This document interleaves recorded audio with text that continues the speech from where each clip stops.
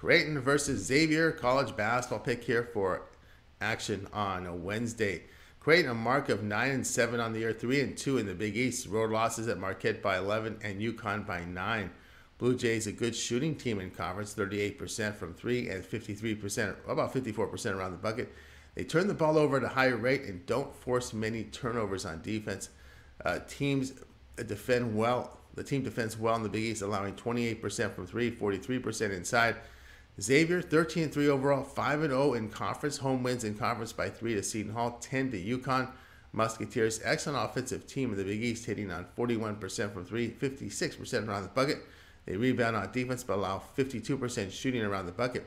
Creighton has struggled to shoot in true road games, converting 40% and 16% from 3. Xavier making almost 52% in their Big East games, which were covered 4 times. Play here will be Xavier -3.